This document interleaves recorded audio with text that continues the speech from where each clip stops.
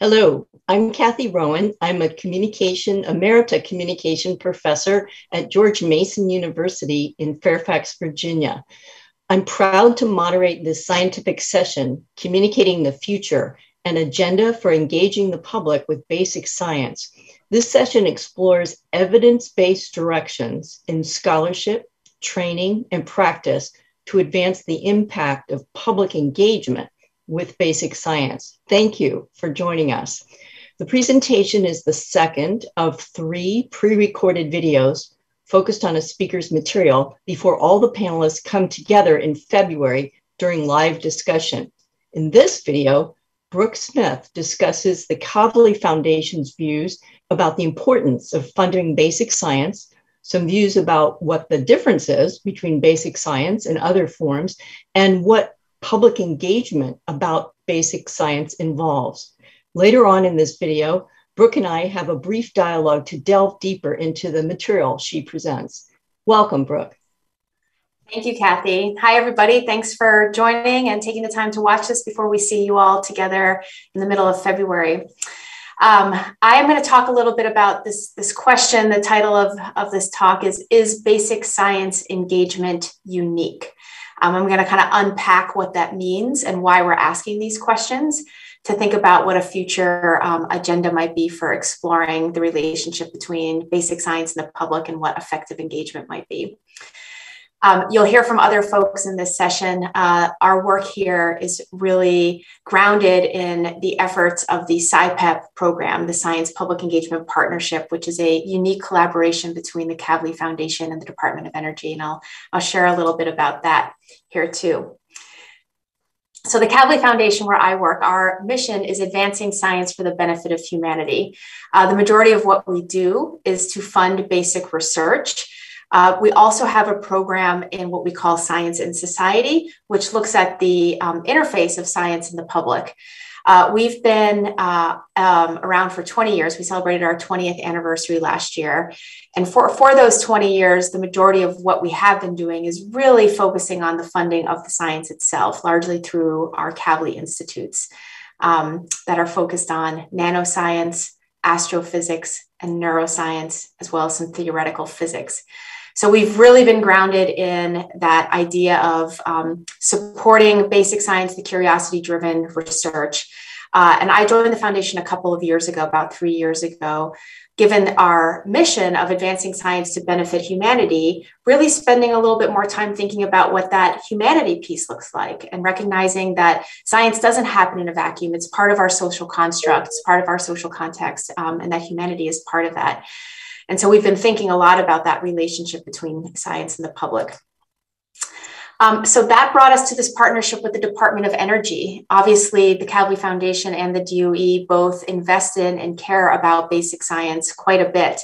And as we think about the relationship then between basic science and the public, and my colleague, Rick Borschelt from the Department of Energy is giving another talk in this session, has spent his career supporting scientists and the science and communicating it and connecting it with the public. And our two organizations, as well as recognized individuals, spent some time a couple of years ago really recognizing this conspicuous gap, that public engagement with basic science specifically is rarely the focus of conversations about the public's relationship with science. In my career, I spent a lot of time at meetings and conferences about science communication and engagement with science. And while we talk at a high level sometimes about science, often the examples we get into about people's relationship with science tend to be more about the applied sciences. And it's just left us wondering, are things different for basic science? Is basic science different than applied? Maybe it's not, but we haven't really asked those questions or dug into it to think about what might be different about people's relationship with basic science and how they engage with that. So we set out to ask these questions. What about basic science engagement is unique, if anything? Is it different than applied science engagement? I just want to spend a minute kind of unpacking this question. What do we mean by basic science? What do we mean by engagement as we think about this? So for us here at the Kavli Foundation, we really think about basic science as curiosity-driven research, discovery science. It has a lot of different names. Our founder, Fred Kavli, was very invested in this to make sure that there was basic research that was work at the very edge, the very border of knowledge, that we're moving that border forward, that we're understanding how things work, how we work, how the universe works, how things are connected, so that the fundamental research that happens with that. Oftentimes, one of the things I've said about a definition for basic science is it's things that are not applied science, recognizing that there is a continuum, and when something becomes curiosity driven versus use inspired versus applied becomes quite fuzzy. And that's okay. I'm not trying to draw a black and white line here, but recognizing that a lot of the research that the public is familiar with or that we talk about in science communication and engagement is very clearly on the applied end of the spectrum. It might be around vaccines or implications of climate change. And so it's clear that we're talking about the very applied things often, but what about the other end of the spectrum, or in some of the other buckets in the quadrant of how we think about the kind of science being done? And then what do we mean when we talk about engagement? What does engagement mean? As many of you who work in science communication or public engagement probably have spent some time thinking about, is this idea around engagement that is grounded in two-way mutual learning, that scientists in various publics are sharing, are listening, that there's two-way learning happening between folks. It's not just about sharing facts out into the world. It's not just about a press release, but how is mutual learning happening? It's interesting because this is a very hot topic these days in science communication and engagement, that broadcasting doesn't work, engagement is better. But under what circumstances, and given what goals do you have, that might be different. But nonetheless, for basic science, really think about whether or not engagement is the right tactic to use given your goal is a question that we'll be exploring.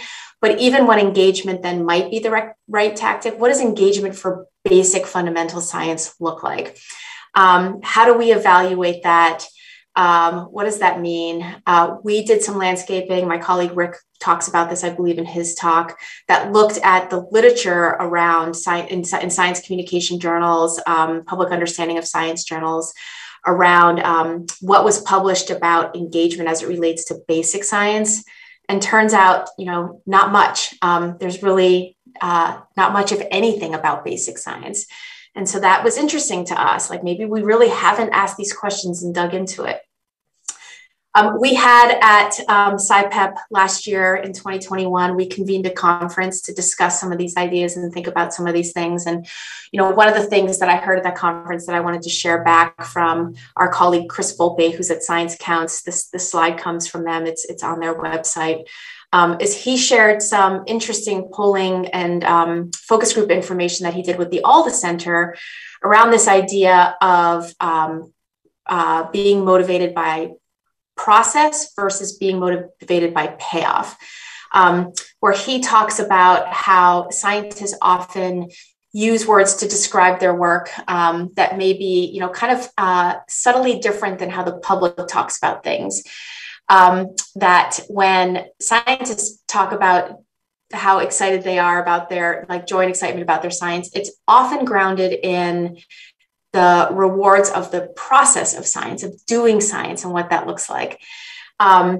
Whereas he shared that one of the elements of science that resonates with various publics is this idea of hope, the hope that science provides, that term really means a lot to folks. But with that also comes this idea that there's a payoff, that it's about publics are invested in the payoff of science. And what's interesting about this to me is just thinking about the contradiction sometimes of if the scientist is motivated in sharing their process, but the public is motivated in hearing about the payout. What does that mean? And then if we think about that as it relates to basic science, basic science is kind of, when you think about the big process of science, it's so early on sometimes in the pipeline, you don't know what it's going to lead to. You don't know what it's going to, what technology or application it leads to. I hear all the time from basic scientists that I work with, they're not in it because they want to develop the next technology on X. They're in it because they want to understand how something works. They're driven by the curiosity of understanding that. And so it's led us kind of thinking, our basic scientists, even more in this process-minded camp. And if they are we not connecting with the payoff-minded camp that various publics are in? And how do we reconcile that? Do we need to find ways to connect that process-minded work where scientists are with the public? Or do basic scientists need to think more about payoffs, which maybe they don't want to, because that's not why they're doing the science. And so these are some of the questions that we want to ask and think more deeply about, so that basic scientists who are interested in communicating and engaging can really think about how to do it in ways that connect meaningfully to the public, but are also really authentic to them as scientists and what their motivations are. One of the other things that we've talked about and we've thought about in terms of basic science engagement is whether or not we are reaching basic scientists in the different trainings, professional development sessions that are out there and are being offered to scientists who do want to engage or communicate with the public. And again, this is grounded in this idea of a lot of the training and work that's done in helping scientists with communications or engagement is working with them to think about, why is your science relevant to someone? And let's talk about the relevance to the audience. And of course that makes sense. But again, as a basic scientist, your relevance might not be seen for a while. And is it your job as a basic scientist to then make the case for basic science, or to talk about your research, in which case you're doing yourself a disservice by constraining it to a eventual application when your science is so much more than that eventual application. And so are we really bringing the right tools to basic scientists and communications training to meet them where they are, and to grapple with the curiosity-driven approaches they have and how that reconciles with where the public might be? And we also have identified and really dug into, and this is a theme through all of our questions, but what are the responsibilities of basic science communicators to address issues of justice, equity, and inclusion in science? And one of the things that we keep coming back to and want to unpack a bit more, we've been talking a lot about issues of equity and justice in science overall. Are they different, or maybe even stronger or more present in basic science than they might be in applied science, given who has access to doing basic science, who's part of the basic science enterprise?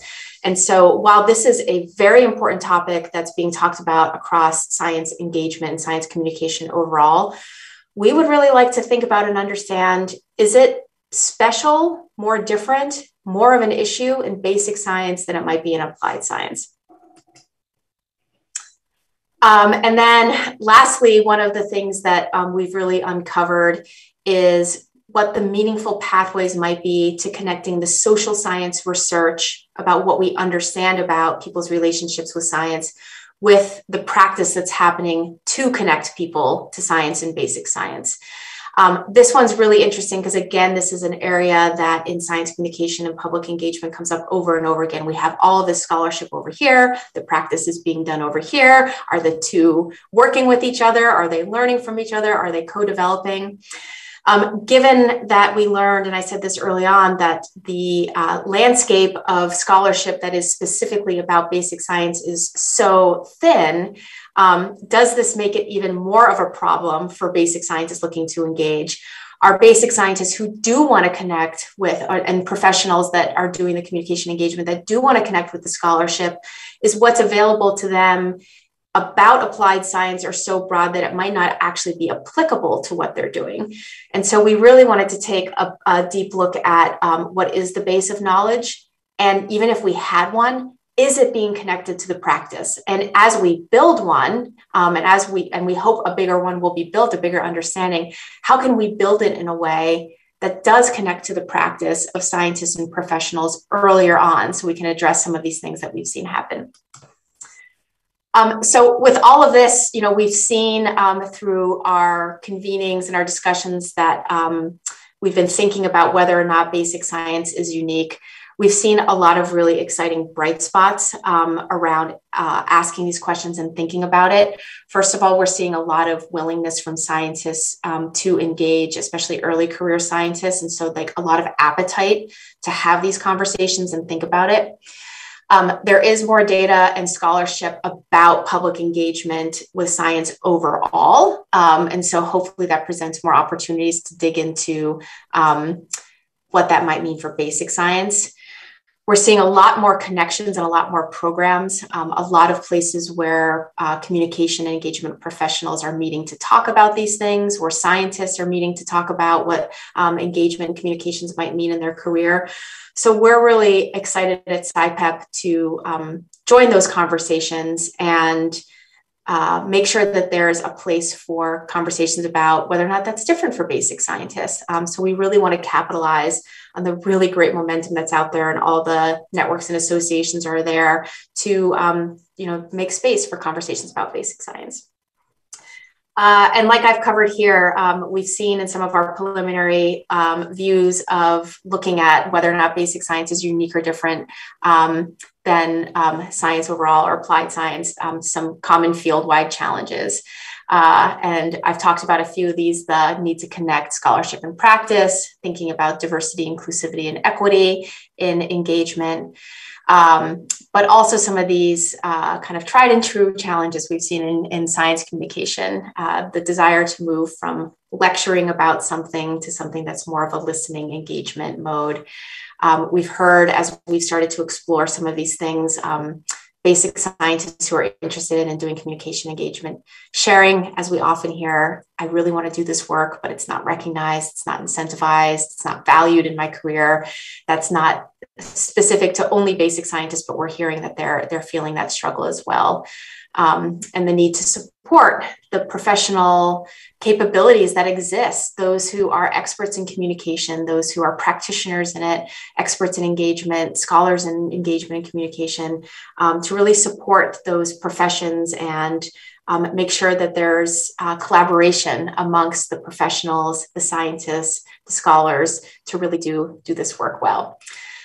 So for SciPep, as we look ahead, I've kind of outlined here, why we're asking these questions, why SciPep even exists, why we see that there might be some potential uniqueness characteristics of basic science, and we'll dig into those more. And so we as SciPep are really anxious to explore this. So over the next couple of years, we plan to commission a few landscape studies to better understand some things that we'd like to get deeper into, have some workshops with all of you who are passionate about this or leading thinking in this to connect people to think more deeply about this.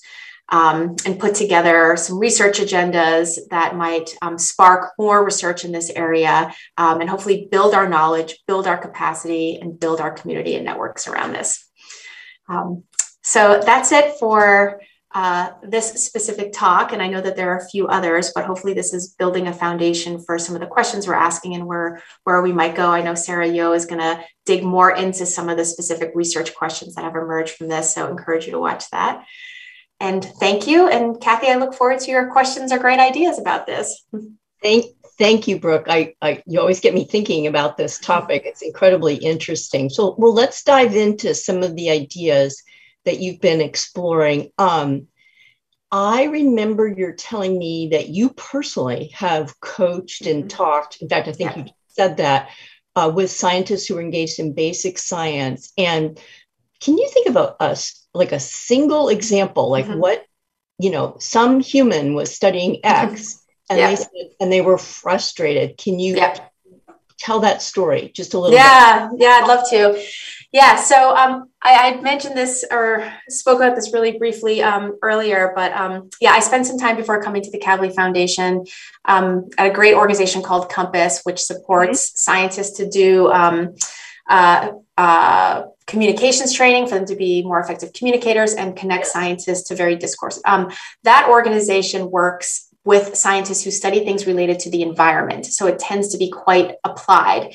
And one of the trainings that I was leading, while had a lot of the environment science and applied, they opened it up to a few other folks. And I will never forget this. There was a theoretical physicist in that training.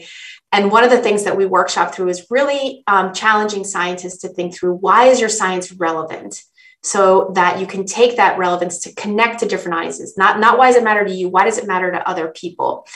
And this particular scientist really struggled with that because they felt like it's relevant because it's basic science.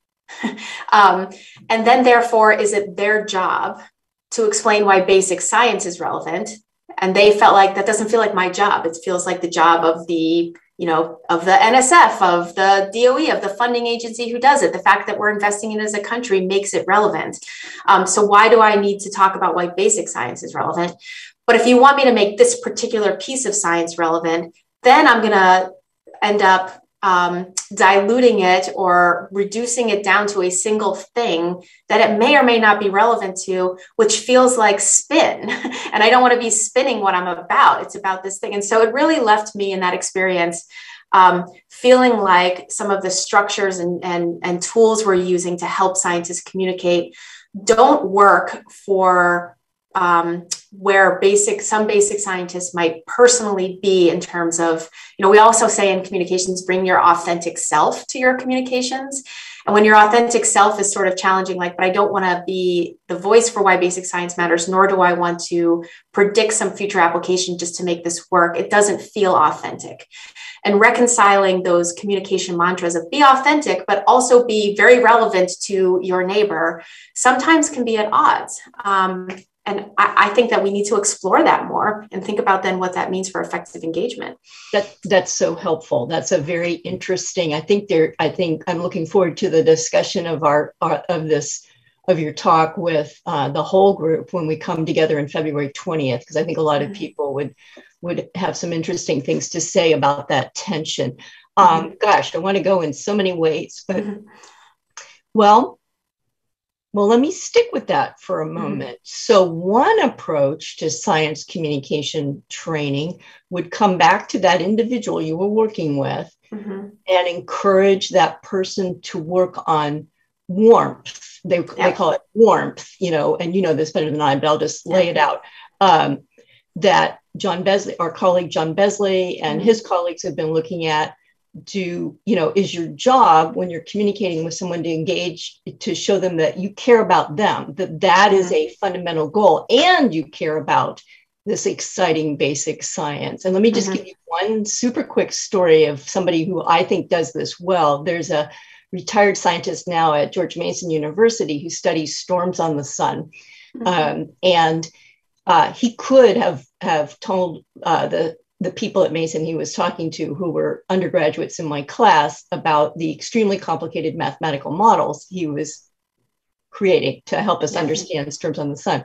But the way he came into a group of undergraduates was by doing this. He showed us some videos of storms on the sun, and he started his talk with, wow, you want to see some really cool pictures? And we really didn't quite know what we were looking at. Whatever, but essentially what he was doing was saying, I'm going to connect by sharing my visceral, he literally is very excited about these storms on the sun.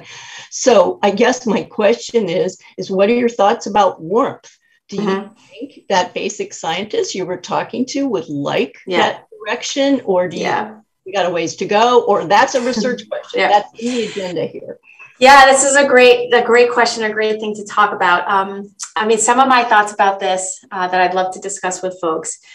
Yes, warmth, but also, being yourself and being like humanizing the work that you do is so important.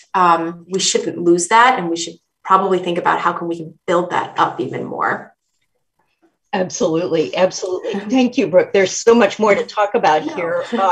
So we'll just say thank you again for your presentation. And I'd like to remind the audience that this is one of 3 spotlight videos focusing before our discussion presentation when the whole group comes together in February for the Communicating the Future, an agenda for engaging the public with basic science.